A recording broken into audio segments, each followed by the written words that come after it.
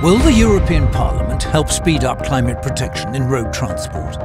Or will they lead Europe into new dependencies for raw materials? By focusing on tailpipe emissions only, the current EU regulation on CO2 emission standards ignores emissions from a vehicle's full life cycle.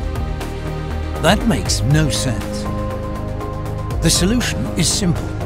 For a more effective climate policy, we need a crediting system that counts CO2 emission savings from renewable fuels for new vehicles. This will also allow the existing vehicle fleet to play its part in climate protection. And the more carbon-neutral fuels will be brought to market, the sooner the phase-out of fossil fuels can start. Suppliers and manufacturers agree with us, but scientists do too. E-fuels make sense for cars. They complement e-mobility to speed up the decarbonisation of road transport. Here is how. Sustainable biofuels and e-fuels can be blended with conventional fuels. If produced at scale, e-fuels will be an affordable alternative for consumers, while prices for fossil fuels will increase.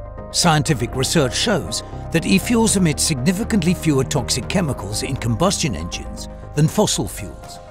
Produced in regions with high solar and wind energy supply, e-fuels will unlock the global potential of renewable energy. With e-fuels, renewable energy can be stored and transported around the world.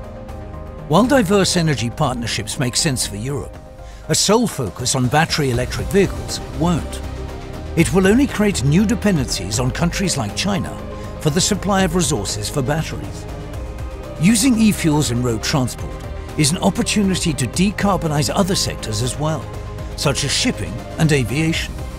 Alongside battery electric vehicles, e-fuels are the key to achieving sustainable mobility.